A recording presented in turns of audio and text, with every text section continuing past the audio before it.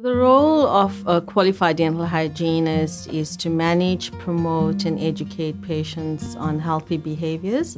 I think hygiene has a great career opportunities. You can go into a lot of different ventures, not only in public and private, although that's great to get in there. You can also do research, be in education, go back and be a tutor. A new program, Bachelor of Dental Hygiene, predicts a very high employability. There's a big need there, so the dentists have a preferred option to be able to work with dental hygienists to provide care to the patients.